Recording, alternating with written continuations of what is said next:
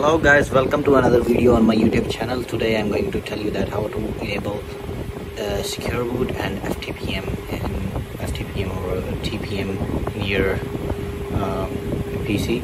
Let's go to the search bar over here, right click on the command prompt, or you just type the CMD. Now right click on it, run as administrator. Over here you will have to type shutdown space /r space /fw. Now it will take you to your BIOS settings. Okay, hit enter. Now you're about to be signed out. Close it and then restart your PC. It will take you to the BIOS automatically itself. You don't need to push any other button for that. So we're in the BIOS. Boom. Okay, now we'll have to, if you're a Gigabyte or an Aorus Elite user, then you'll have to you can do the same as I am doing over here. Okay, and go to the boot section over here. Let me show you over here in the boot section, and come down over here. CSM support, if you have it enabled, please disable it. Okay, disable it, then press F10 or whatever you have, save changes button, or just go to the save and exit setup, double click on it and double click yes. Now it is going to restart the PC, but I'm going to use my delete button for that to get into the BIOS again. Alright, hitting delete button just took me here. Okay, now go to the boot section again. Now here we have the secure boot. Oops.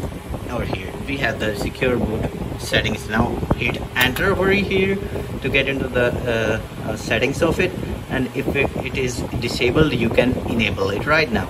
Okay, now it is enabled, then we don't need anything. If it is disabled, just hit enter and do the enable thing.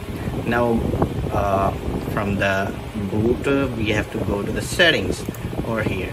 Now get to the miscellaneous. Okay, over here hit enter, and over here it is the AMD CPU fTPM. Okay, because I'm an AMD user, that's why I have to do like that.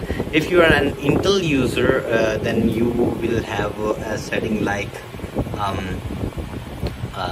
TPM only, trusted platform module.